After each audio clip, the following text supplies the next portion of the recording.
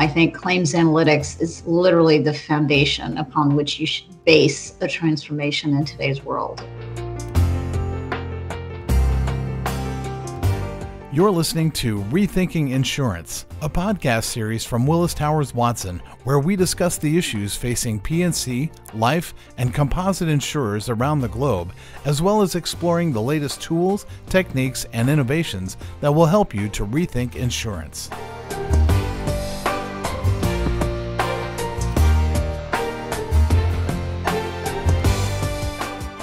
Hello, and welcome to Rethinking Insurance. I'm your host, Vittorio Magatti, and today I'm delighted to introduce a very interesting interview on claims analytics.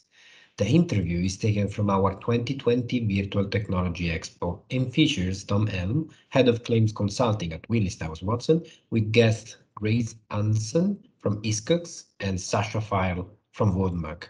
Enjoy. Hi, everybody. I'm Tom Helm, Head of Claims Consulting for Willis Towers Watson's Insurance Consulting and Technology Practice. In this session, we're discussing how the use of data and claims analytics can both strengthen your core business and help to transform the outcomes. Right now, I believe that claims operations are at the foothills of the great opportunity that advanced analytics presents, and that its use within claims operations will be prolific within 5 years. Let's get the view of our guests on these matters. Our first guest is Grace Hanson, Chief Claims Officer for the global specialty insurer Hiscox.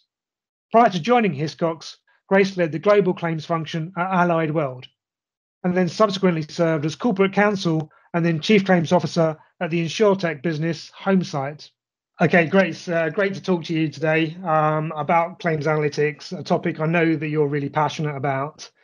And the claims is obviously going through a big digital transformation. So Grace, I'm really keen to get your view on how important you believe the role of claims analytics is going to be as part of that transformation. Okay, well, first I would say I don't think that it is a part of a transformation. I think claims analytics is literally the foundation upon which you should base a transformation in today's world. Analytics is essentially a porthole into the information about what's going on in your claims department operationally, but it's even more importantly a way to have insight into the loss experience of the company. The best data around loss experience is in the claims portfolio. Okay, and so what do you consider then are going to be the key benefits, Grace, from claims analytics to an insurer? Well, I think as you digitize the pieces of information that you're gathering through the claims process, you can use those pieces of information to slice and dice them for a particular business type. So for instance, in one of my prior companies, we focused on monoline homeowners. There was a plethora of data that we were able to extract from the estimation process, which essentially not just told you in a high level what kinds of homes or roofs generated the highest loss exposure, but it also told you exactly what kinds of building materials potentially generated a high loss ratio, what types of environments, and conversely, which ones were the less expensive. So you could then actually make even more pristine pricing and risk selection decisions. But again, that information is buried in the claims file. So if we don't digitize it and capture it through analytics, it's of no value or of limited value. Mm-hmm. So you can see that pricing, underwriting, and actuarial teams are going to get benefit from investment in claims analytics as well. Yes, absolutely. In fact, I think companies have completely underestimated and under-invested in claims in general and in claims analytics.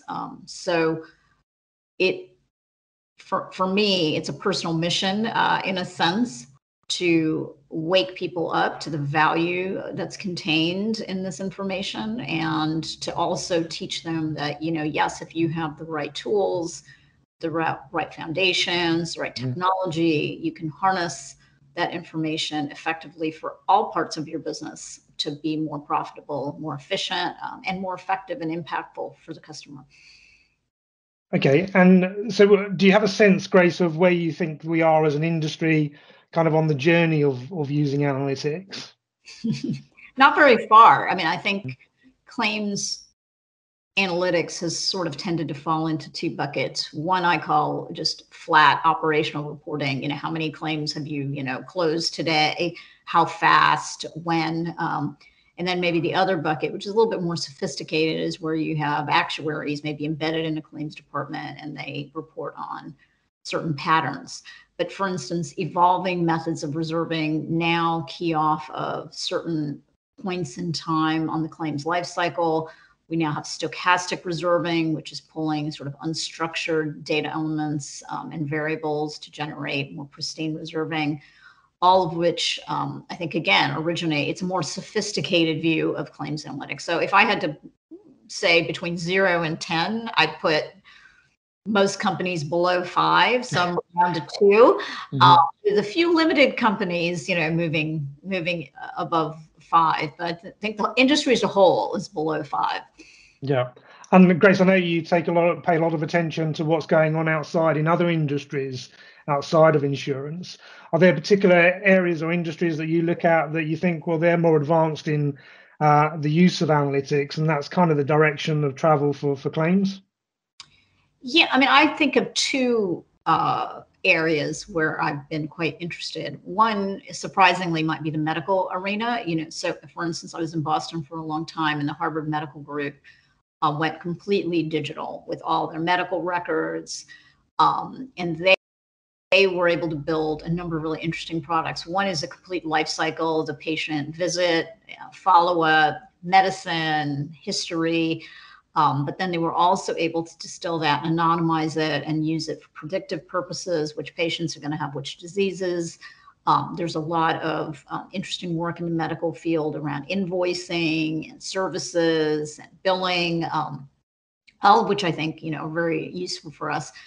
The other area is, of course, the obvious, the Amazons of the world, which have learned to use, customer profiling and delivery and digital tools to more effectively reach and service the customer. And claims has a lot to learn from them as well, which customers want, which journey, because customers tend to want an omni-channel type of experience. And so understanding which customers want which part of that experience and when. For instance, simple example is catastrophes. People tend to move more digitally versus a non-catastrophe. They might phone up and, have a conversation, right? So you have to be able to understand kind of the behavioral patterns of customers. And I think the retail space, the Amazons, have a lot to offer us in terms of learnings. And do you think claims will journey down that hyper-personalization kind of approach that the likes of Amazon and so on are taking to really understand what their individual customers' needs and preferences are? I think eventually for the companies where that makes sense for their business. The insurance industry, someone once told me there were like 2,500 insurance companies in America, which shocked me. And it was because there's a lot of really small ones. And for small ones, maybe it's not important for them to do that, a really narrow profile. For the medium to large ones, I think it's an imperative. You have to go along that journey, or you're not going to be competitive. Someone else is going to do that for you. And as someone who's deployed claims analytics into the function successfully, what do you see as the critical success factors that other insurers should be thinking about for deployment of claims analytics? Well, there's not one factor. There's probably kind of a little bit of a jigsaw puzzle. The first is you have to have the right talent in your department. You must invest in that talent, because if you don't have people who know how to analyze things, they won't understand data and they won't know what you need in order to do claims analytics. I think second, you need to have a data strategy. So simple example, because when I say that, people are always like, oh, that's not a claims thing. But a very, very simple example is in one of my last roles, we knew fraud could be modeled really early on. And so we segregated our fraud data. Simple thing. We just pulled claims that had potential fraud signs aside, and we track them digitally in their journey. We were able to use that data to then build our internal proprietary fraud model, which we, then continuously upgraded. So I think you need people who understand that. You need the ability to capture that. So the systems, the technology absolutely will follow in order to allow you to do that. Okay, lovely, thank you. Sorry, Grace. So, do you think that the impact of COVID is going to lead to an acceleration in the digitalization of claims and therefore greater use of analytics? I think it will definitely lead to the further digitization of claims because I view digital as electronic delivery, which I know we've been doing for a while, but clearly now we know we need to work remotely. We need things to be accessible remotely. Whether it leads to more claims analytics, I think that's going to depend on the business and its willingness to invest in that area. Yeah. Okay. And what do you think about the impact of analytics on the role of the claims handler? What do you think the future looks like for the claims handlers as we embrace more analytics into the processing of claims? I would hope it would make it more fun.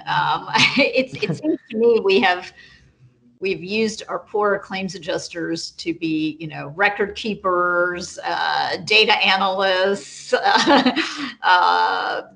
administrative assistants. I mean, they've done not a whole lot of the actual interesting part of adjusting claims, using their judgment, negotiating, devising strategy.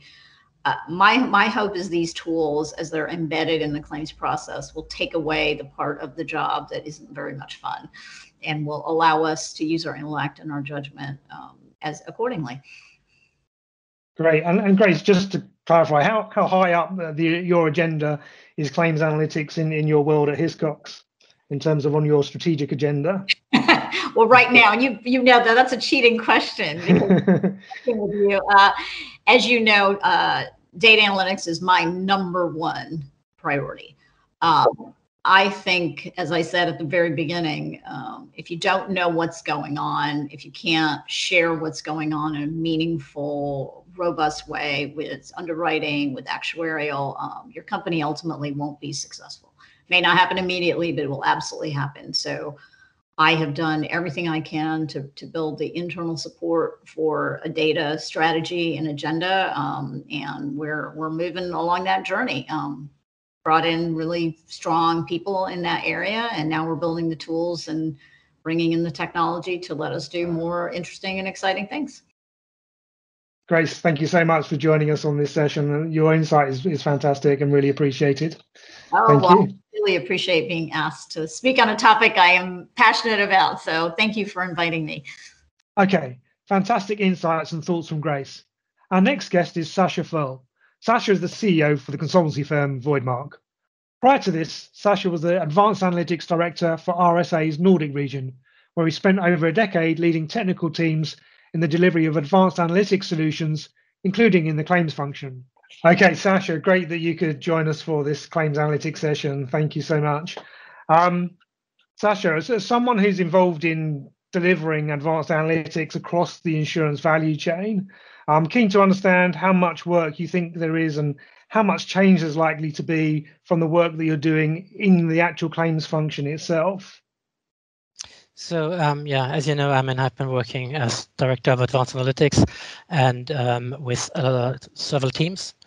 And I think claims analytics is the interesting area where you really want to spend a lot of time. We have traditionally been working a lot with pricing and analytics around that, but where you can make a big change, I think, is claims analytics, and not only in fraud, which is probably the first thing you think about, but there are a lot of different areas. Okay, and that's what are some of those opportunities that you think are out there then, sort of beyond fraud? What do you see that the industry is going to be doing by leveraging some of the benefits the industry is going to get by leveraging analytics within the claims function? Yeah, so I would say there are essentially 3 different areas. There's the areas around efficiency, where you try to improve the processes. And now that we have gone through digitization, so we have moved from manual and analog processes to having everything data-based, there's a great opportunity to improve this. The second area is, as you mentioned, fraud. And the third is probably everything that you can do on top of the data that you get out of the claims process. So this would be improving data quality, using the features and what you can build and modeling on top of this data to inform other areas to help your other functions in an insurance company. So have there been some key developments in the advancements of analytics and technology in recent years that now make it possible to make greater use of predictive analytics in claims?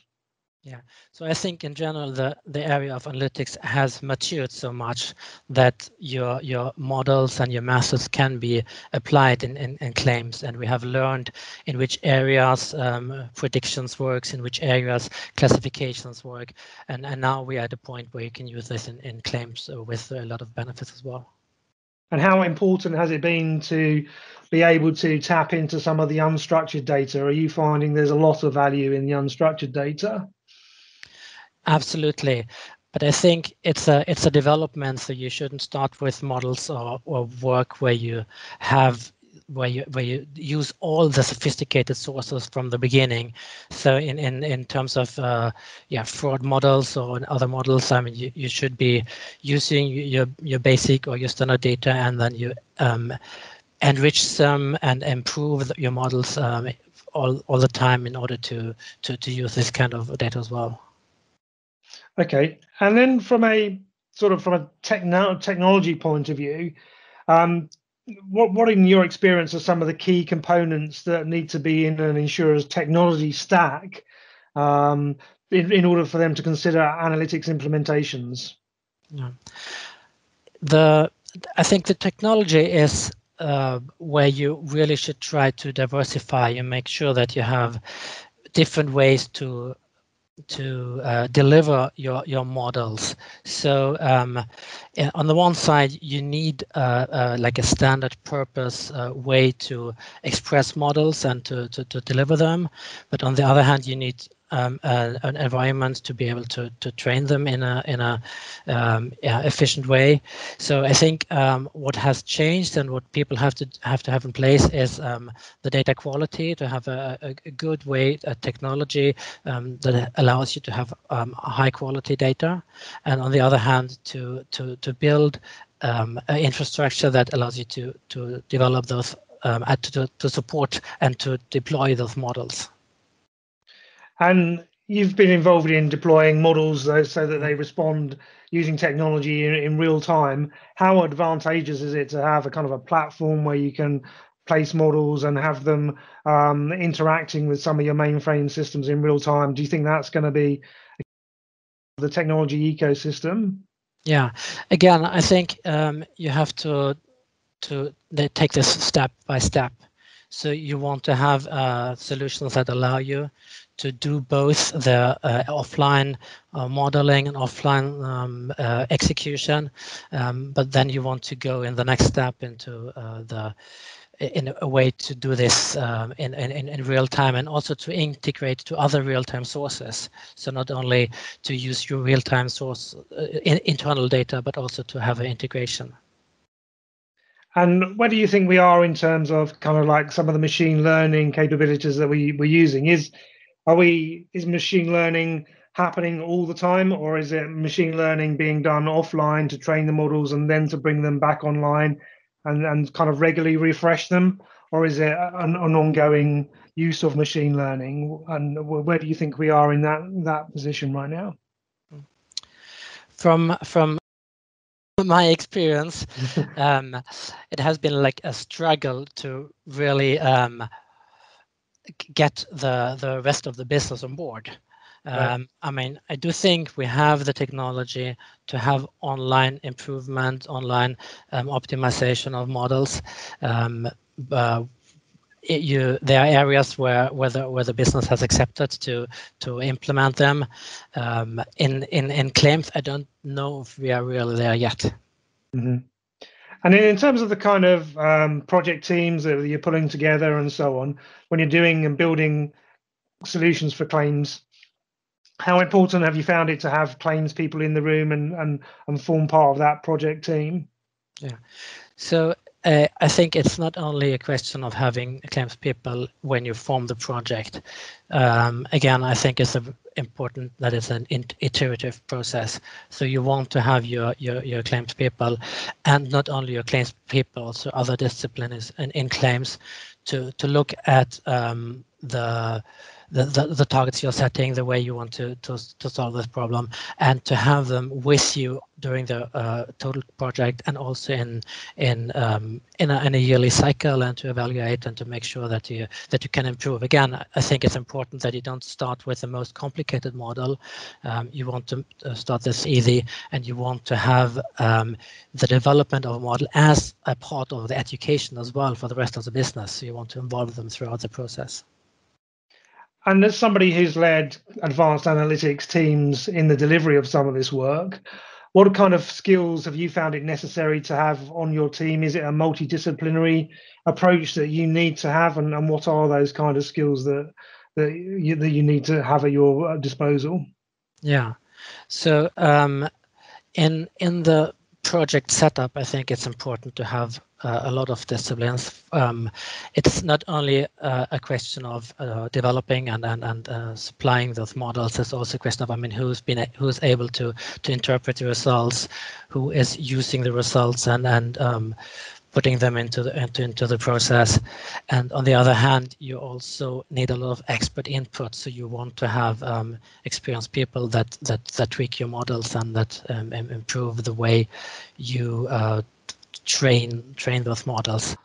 Okay, and so do you believe that the use of analytics and the general sort of broader digitalization of claims is going to lead to like the full automation of the claims process? Do you think that's where we're heading? I think we're absolutely heading to like a 99% optimization. It's probably not only the analytics behind it. From my experience, we have three different areas. We have the system automation, where you use your technology, IT technology. You have an RPA process where you look at how are you using robots to improve the process, and then you have the analytics, which needs to be integrated with all the both of them, because all the three disciplines together will allow you to get to, I would say, like 99% of optimization of the process. Right. Okay. Wow. And you mentioned data quite a bit through the discussion that we've had. So, how important is that having a good claims data strategy, for the delivery of analytics? In early years, we have taken a lot of shortcuts to automate and to make to get efficiency gains, and this has led to poor data in a lot of areas.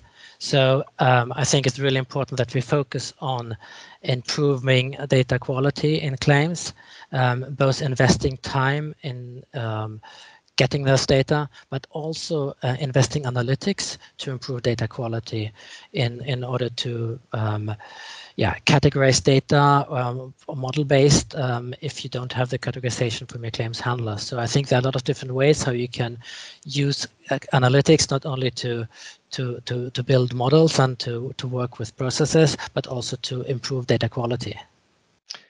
Okay, yeah, that's interesting. And so by kind of shortcuts or efficiency, you kind of mean there's been perhaps less data captured than there could otherwise have been, and actually it would be quite a good thing to invest the time for the claims handlers to be capturing that information, because it becomes an asset for the business. Is that yeah, that's what I mean from? And I also think you don't need to capture the same data everywhere. So you can use analytics in order to differentiate in which areas do you need to capture more data and which areas don't you need this data. So you don't have to get rid of all your efficiency gains.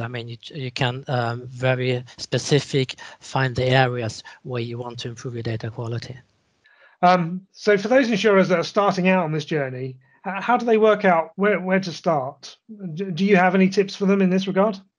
Yeah, as I mentioned earlier, I think you want to start iteratively. So you want to start with small solutions. You want to start with things where you are quite sure that you will get the benefits that you are expecting. There are a lot of low-hanging fruits in some areas. It almost seems like stupid. Why shouldn't you go for those? I mean, there are areas where you can identify cases that you want to work with in recovery. And I think, I mean, obviously fraud is a typical area where you want to, we had a lot of success when we looked at identifying events. So what kind of claims do you want to include, or do you want to give as a data to a reinsurer? So I think a lot of cases which are limited in the questions that you ask and don't involve too complicated models, but give you quite some benefits from the beginning. Mm-hmm. And so can you get, even if you haven't got all of the data across all of your data mart or your data store, can you still get going in some areas of claims analytics? Can you be working on both aspects, improving your data, whilst also get going with some of the iterative kind of approach that you've mentioned? Yeah, absolutely. I mean, if you're looking at claims processes and you know that you could improve just like a percentage somewhere, building a model for this and implementing this is going to be a huge gain in a big organization. So if you have limited data, I mean, go for the small improvements somewhere and deploy those models. And Sascha, what about reinsurers? Do you think that there's opportunities for them to benefit from in the investment on claims analytics? And if so, what kind of examples would you give in that regard? Yeah, I would say this is a great opportunity for reinsurers to work together with insurance companies, both in terms of what kind of features that should they be looking for, and also making sure that they get more data than they did earlier, because I mean the way we communicated traditionally with reinsurers was very limited and was just specific around your contract. But there is so much richness in the data, and for reinsurance, this allows them to have a better prediction of trends and be more proactive. So I think that's absolutely a big area of interest. Brilliant. Sascha, thank you so much for joining us for this session. It's really appreciated. Well, thanks to our great guests for their views. Let's wrap up with the 3 key takeaways from this session. Firstly, claims data and analytics can provide valuable new insights to benefit pricing, claims, underwriting, and reserving teams. Secondly, claims data and analytics can help to transform your claims processing and deliver faster and better outcomes. And finally, to recognise that a number of insurers are already on this journey. They're getting early benefits from the output, and they're likely to accelerate their deployment. So you risk being left behind if claims analytics is not already on your roadmap. Tom, great, Sascha, I really appreciate the pragmatic way, but also the view that you shared in this interview on the claims management and claims analytics. Moreover, I would thank the audience for listening to the Rethinking Insurance podcast. Bye. Thank you for joining us for this Willis Towers Watson podcast. For more information, visit the Insights section of willistowerswatson.com.